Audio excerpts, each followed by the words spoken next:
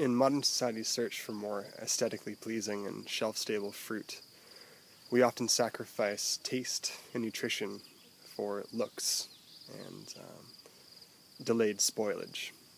And this is the case with a very common wild plant available throughout most of early June called Fragraria, or wild strawberry. And wild strawberry grows in the same conditions that the domesticated versions would. Typically in open fields, covered by grass, low to the ground, and they can often be difficult to find. They kind of hide themselves away. They feature a pelosa, or hairy leaf, and the leaf is divided in three, like the standard domestic strawberry would be. And they produce fruits that range from the size of your thumbnail to the size maybe of your thumb. These are larger fruits, typically they're a bit smaller than this. And when you find a patch, typically they grow in profusion. This whole area is all covered in wild strawberry, hundreds of them. So Yule Gibbons has a chapter in Stalking the Wild Asparagus talking about the economics of wild strawberries, where he discusses the value of picking wild foods versus spending the time caring for and tending and watering and weeding a domestic plant. So this plant exists for you to consume it without your interference. Thus, the nutritional quality is much higher. Wild foods typically have 10 times the nutrient density of their domestic counterparts, and the flavor is much, much improved. Growing alongside the wild strawberry is a plant called Asclepias Syriaca, or milkweed. And milkweed is one of my favorite June edibles. The tops, when these are slightly larger, before the flower buds open, these can be taken off, collected, and boiled in 2 to 3 changes of water.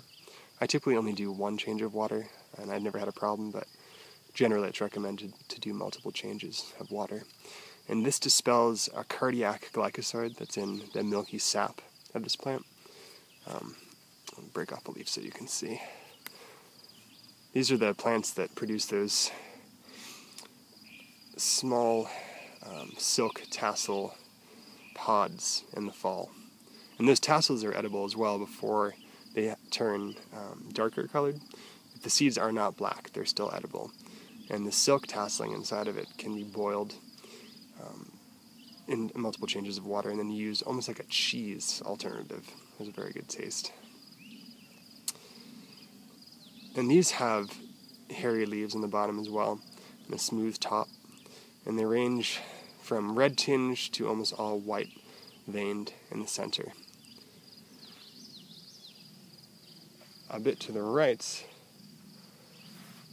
is a plant called Rumex acetosella, or wood sorrel.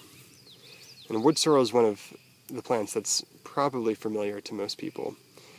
When they were children, they would nibble on it. People would call it juices or lemonade plant. And it has these leaves that are almost arrow-shaped, like a dagger.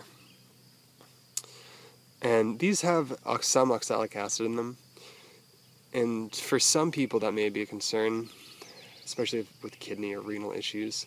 However, broccoli and most of the cruciferous vegetables have a fair amount of oxalic acid in them. Beets do, chard. So eating a handful of these is not going to cause an issue. If you were concerned about oxalic acid and had kidney stones or something of that sort, an option would be to cook the oxalic acid containing plants in a fat, such as a milk or a coconut oil, or use cheese, if that's what you eat. And these have a nice lemony tart taste. Not a staple food, but definitely a good trailside nibble. To the left of that is a plant called potentilla. It's a very tannic plant has almost a cannabis-shaped leaf. And these are good for gums, for gingivitis. The young leaves of some of the less hairy varieties of cinquefoil are edible.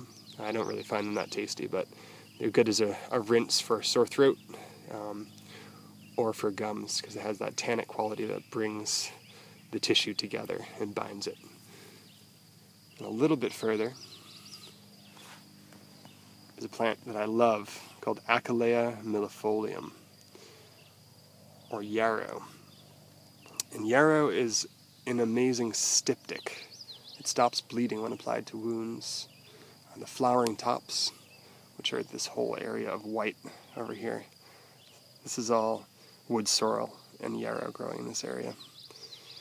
Yarrow tops are excellent when tinctured, and the tincture is sprayed on you, diluted as a bug repellent. Ticks don't like the aroma or taste of yarrow, neither do mosquitoes. And this is also really good when put in drinks while traveling. If you put a couple drops of this, it helps to dispel some of the toxins and kill off any bacteria in water supplies. Wouldn't be trusted to use on water taken from a river, but it does help to kill off any microbes that may be living in it. And it's also an excellent plant for causing sweating in order to speed up the process of healing in colds and flus. This is just a brief example in 5 feet of the number of plants that grow around you and are available for your use and discovery. Hope this inspires you to go find them. Stay well.